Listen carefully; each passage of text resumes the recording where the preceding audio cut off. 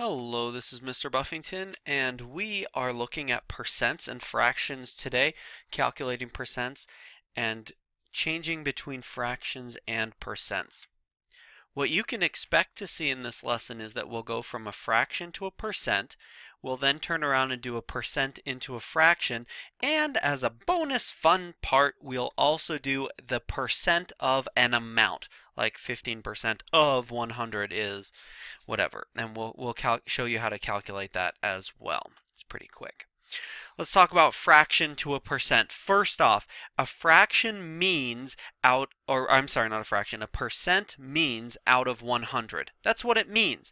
So if you write it as a fraction, it's simply over 100, something over 100. That really is a terrible color. I apologize for that. I'll do better next time. So if I'm going to change 7 over 20 into a percent, I could simply change it to a fraction over 100. Now this works sometimes. So I'm going to show you this method because it's really fast when it works. And then when it does not work, I'll show you another way to figure out the percentage as well. But if we're trying to calculate the percent 7 over 20 as a percent, I would say it equals what over 100. What is it out of 100? Because remember, a percent is something out of 100. So I look at this number and I say 20 to be made into 100. What do? This is, I've called it in the past my what happened method. What happened to 20 that made it into 100?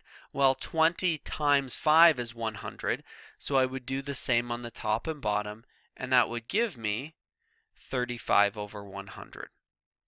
All right, so 7 over 20 is 35 over 100, which means it's 35%. All right, let's look at another one here real quick just to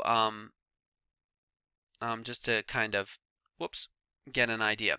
13 out of 50 is what over 100?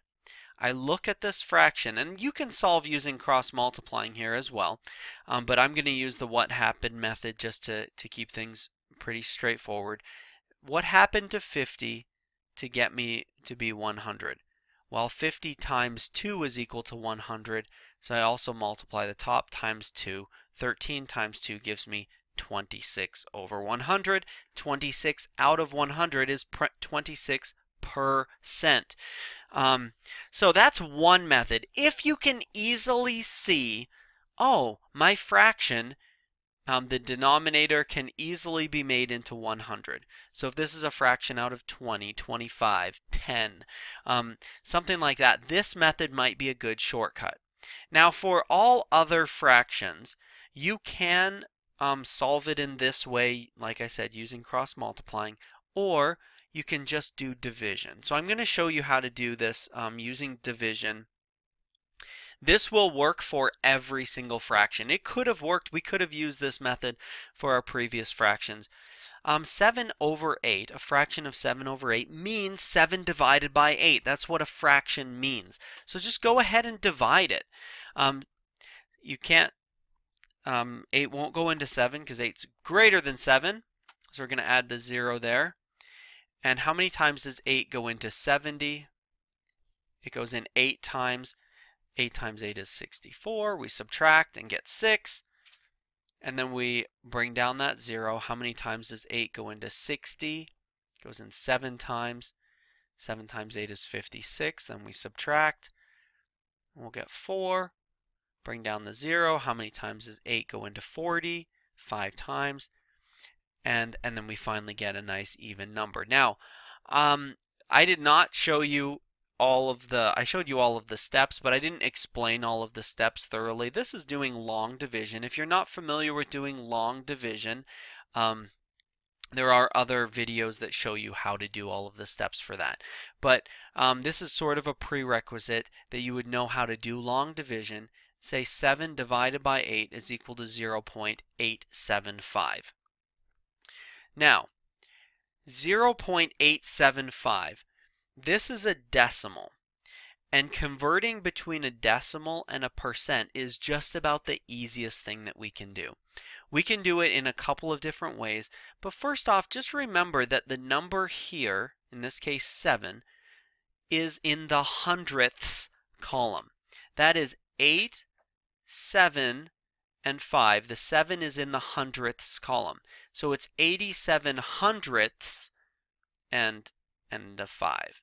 Okay, so this number here is going to be the one that we can kind of move the decimal over to there. And that would be, instead of being 87 hundredths, it would be 87%, and then that decimal of 0.5 off the end. Basically, you're moving the decimal 2 places.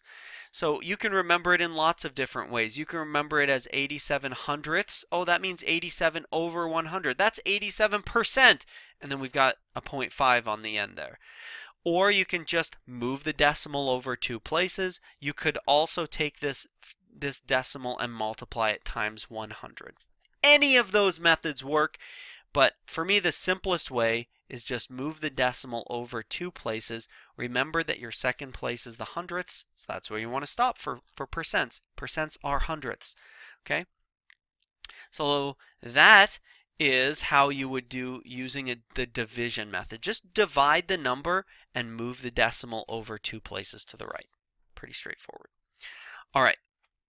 The next part is when we are converting from a percent into a fraction. Percent, remember, means out of 100. It means a fraction over 100. Still a terrible color for this rectangle. I will get better by the end of this video, don't worry. All right, so if I have the number 20%, that means 20 over 100. There we go. Converting from a percent to a fraction is super easy. Just put it over 100. There is one thing that we need to remember, and that's that we have to simplify the fractions into lowest terms. All right, we do have to reduce our fractions to lowest terms. So 20% means 20 over 100. We reduce this or simplify it into lowest terms. To do that, we divide by our greatest common factor. In this case, that's 20.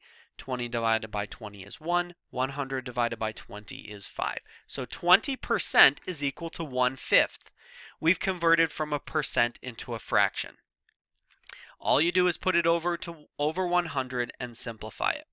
I've got a sample here for you. Go ahead and pause the video. Try and convert this percent into a fraction.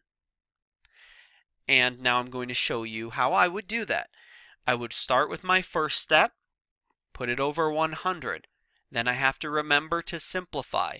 32 over 100. I need to divide the top and bottom of this fraction by the greatest common factor. Greatest common factor in this case is 4. 32 divided by 4 gives me 8. 100 divided by 4 gives me 25. 32% is 8 out of 25. That's it. Converting percents into fractions look like that. Sometimes you'll get a prime number or a number that does not have any common factors with 100, like 13. 13% would just be 13 over 100. You would not need to simplify it down. It's done. So converting from a percent into a fraction is actually one of the easier things that we need to do with percents. Our final step is that we're going to find the percent of an amount. We have to remember 2 things with this. First off, the word of means multiply. That is going to be the case for this, and it will help us out if we remember the word of means multiply. Also, 0.01 is 1/100th or 1%. Here's another example of that. 0.12 is 12 hundredths, or in other words, 12%. We talked about that earlier. Just want to emphasize that point because that is going to make our life a lot easier. If we remember that second number on the right of the decimal, that's the number that we take for our percent. All right, so if we're asked to calculate 15% of 80, this is easy if we just change the words into numbers. So this can be easily written as a math question. I like to color code things. I think it makes it a little bit easier. So 15%, that can be written as 0.15. Of can be written as multiplication, and 80 is 80. So now we have a simple math question of 0.15 times 80. This is the easiest way, in my opinion, of converting a percent of an amount to actually getting the number. Now I just calculate 0.15 times 80 is equal to 12. That means 15% of 80 is 12. Let's do another one here. Again, you can pause the recording and try this one out. What's 12% of 93? We're going to write it out as a math question. I'm going to color code. 12% is 0.12. Of is multiplication. 93 is 93. So 0.12 times 93 gives us 11.16. That's it.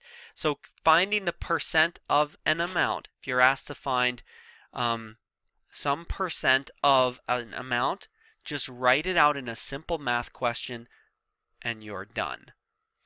So what did we expect at the beginning? We expected to talk about fractions to percent, percent to fraction, and calculating the percent of amount. How'd we do? I think we covered all of those topics. I hope it was helpful for you. Have a wonderful day.